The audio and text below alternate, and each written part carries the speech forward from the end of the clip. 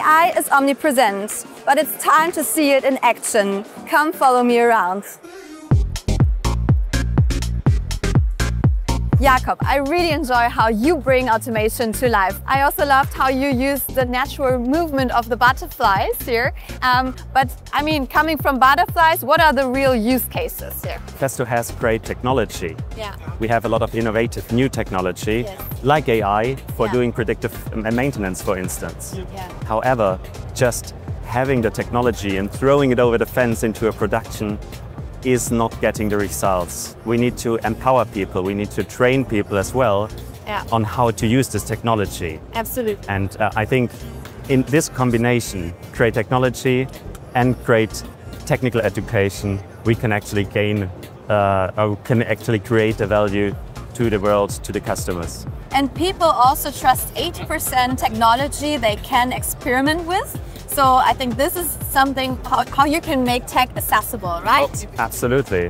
It has to be tangible. Yes. We need to explain it and everyone has to try it out themselves to get confident and to know where to use it and where it can create maximum value. So if you could finish that sentence, like the future of manufacturing with Festo is? Awesome.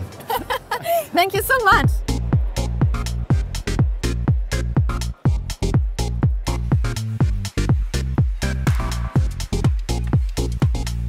Second stop, AWS. Steve, what is the magic around AI agents? Yeah, so really within the manufacturing space, we're seeing this shortage of labor or skill. Yeah. And what we're trying to showcase here at AWS's booth is how AI, and more specifically Gen AI, can actually help manufacturers address kind of this shortage of skilled labor, and how agents can actually be used to kind of automate processes as things like, you know, production order scheduling or around kind of predictive maintenance. How do you look at the future of manufacturing? What is AWS bringing to the table?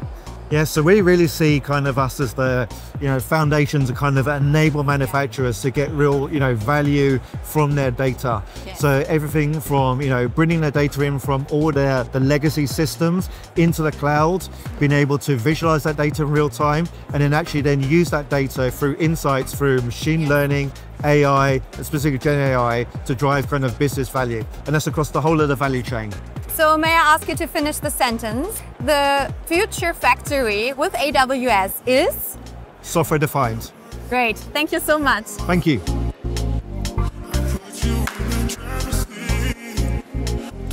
Next up, Siemens. Whereas I see a lot of simulations here at your booth. Why is that so important? So only if we simulate, we can optimize. Yes.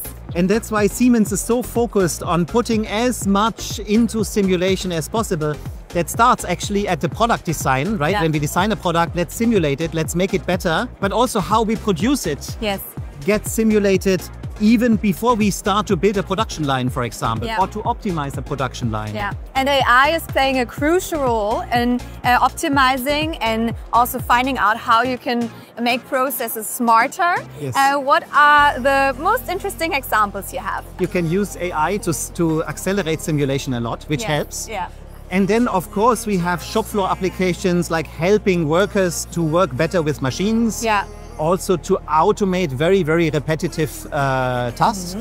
Robotic, for example, is a great example. To use it in machine vision to avoid waste. Yeah. So all of these applications are really benefiting a lot from industrial AI. Yeah.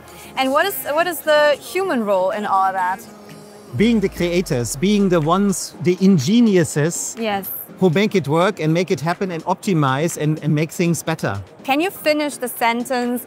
The future of manufacturing with Siemens is? Optimized by simulation. The future of manufacturing is highly connected, smart, sustainable, and it remains human. Don't miss Hannover Messe 2025. See you soon.